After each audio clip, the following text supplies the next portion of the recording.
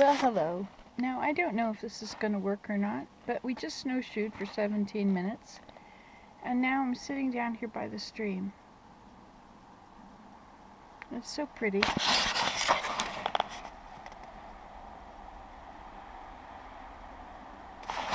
There is a bit of traffic, but this is such a wilderness place, isn't it? I'm lucky to have a spot here to play. I was trying to do a live video on here, but it's offline. Willem wanted to go swimming today, and I said no, I wanted to go for a walk down here. So I'm going for a walk down here.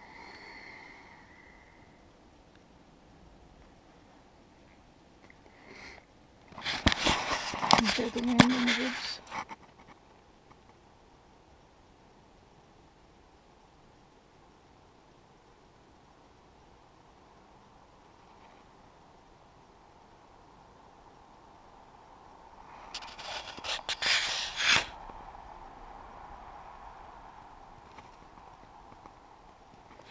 I don't know what it looks like in there.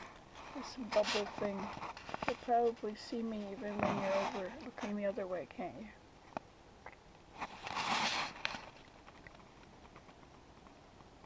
Dear Heavenly Father, thank you so much for this nice spot that I can come. Please bless us so we'll have a safe time as we snowshoe around. And that everybody will be able to come along. These things we pray in the name of Jesus Christ. Amen. Are you ready to go some more? We'll go snowshoeing again. This time I gotta go and make new paths where I haven't made them. I'll put you back on my head. Put my coat on. I had to take off my sweater. Hey, you know what I'm going to do about this terribly dirty coat? I'm going to dye it so it'll match. Maybe it'll match. We'll see.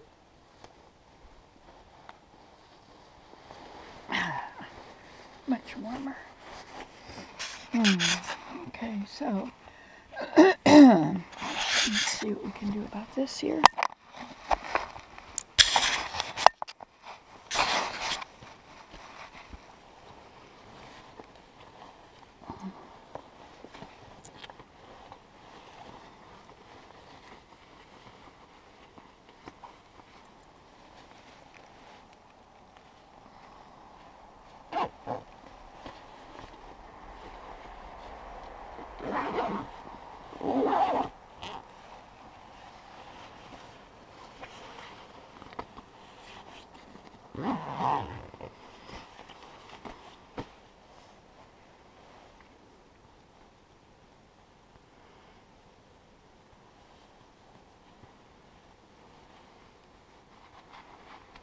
These are good ones for snowshoeing because I might fall down and get snow up there.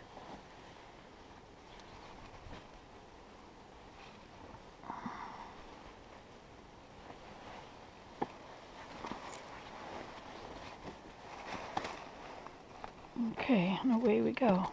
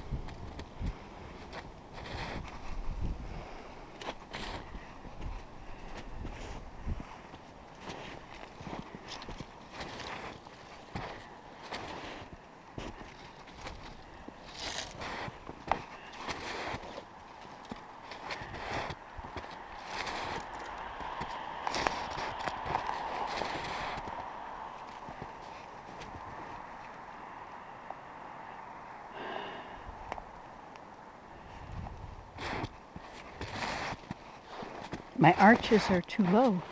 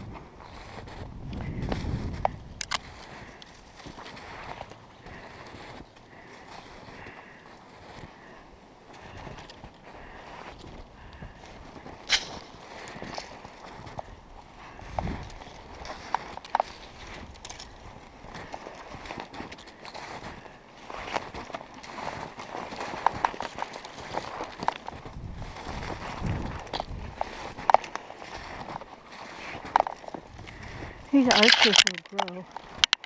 The trees are alive.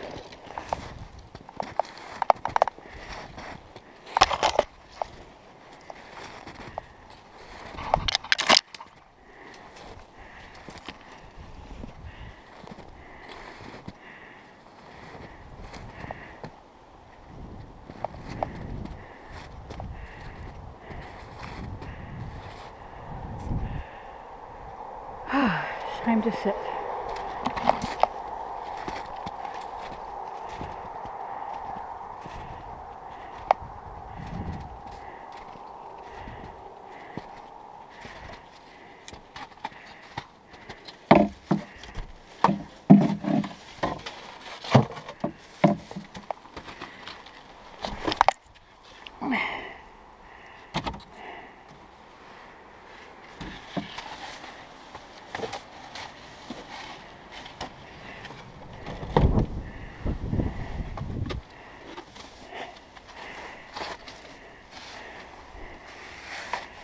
There we go.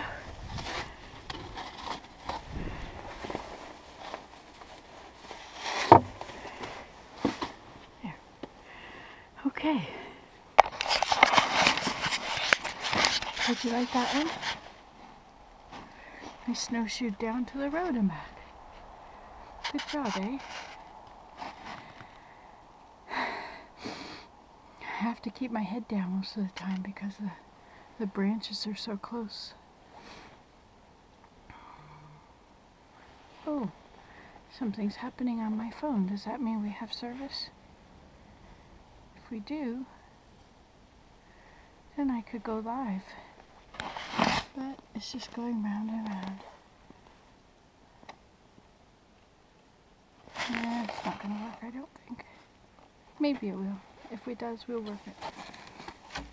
Anyway, I was going to write my journal. I haven't written my journal since last Saturday, I guess. This is already Friday.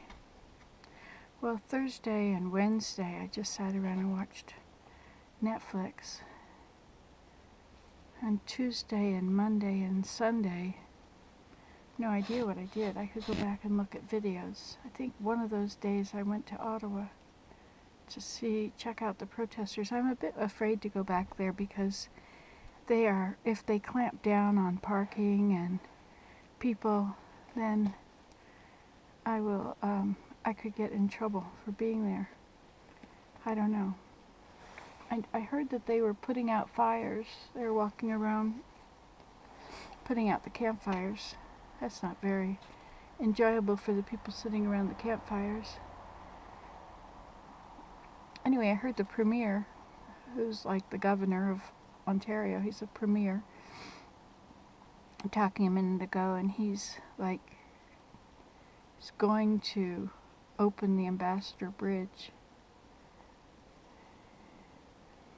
There's a lot of illegal stuff going on when they close bridges and things like this and disrupt life for so many people. There's factories that have closed down now because of not being able to get their parts. Ford and different car plants, they have reduced the shifts, and some have even closed because they don't have the parts they need, because they're on the other side of the Ambassador Bridge. I think it's time for Ontario to have more of its own factories and create more of its own stuff. I think all the countries should do that. And then we don't have to use all these trucks and go such long distances with items and make so much pollution. Trucks make a lot of pollution, You saw it over Ottawa, didn't you? The whole city was shrouded in smog because of the truckers running their trucks all the time. I hear there's people up there in those high-rises that can look down on those trucks that are polluting the air, and also that were blowing the horns, and they're really having to restrain themselves from violence, these people up there. One person told the person that related it to me that it would be so easy to just drop a Molotov cocktail on the top of the truck. But nothing like that has happened because Ottawa residents are peaceful. And they're not violent, and they're not lawbreakers. The civil disobedience that's happening right now just reminds me of the war. But the mandates are almost over. It's already in the process of reopening. The kids have already gone back to school. And they're just, you know,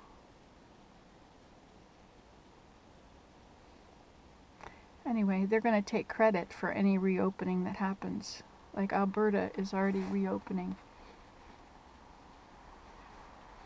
But I hope they just deal with the numbers of cases. There's still a lot of people dying. There's like 3,500 people dying every day. That's a lot of people dying from something that is supposedly no big deal. 3,500 every single day. We're in a peak. The peak has started to lower just a little bit, but I think we're going to have quite a huge influx as these super spreader events, all these truckers in there and all these people without masks showing up together. And I hope I didn't catch COVID going there the other day. That would not be good. So I won't go around the children. How long is it really? Is it supposed to be 14 days that you're contagious, or is it 10 days after your symptoms start to recede, or you're contagious 2 days before your symptoms show up? So I have no symptoms, so I haven't been contagious yet. So we'll see what happens. I hope I don't have it. Don't want to give it to anyone. See, a car went by, and now I got a notification. See? But it's not really wanting to go live. So I guess I should get off because this is going to take a little while to upload. So we'll see you later. I may do another one in a few minutes when I walk the next path after I get relaxed. Oh, another notification. So it's still swirling around, trying to go live, but it won't happen here. But I could go sit somewhere in a village where there's Wi-Fi and upload them through my laptop. So we shall see. Okay then. It's been nice visiting with you. Thanks for being here. Wish I had my journal. Bye.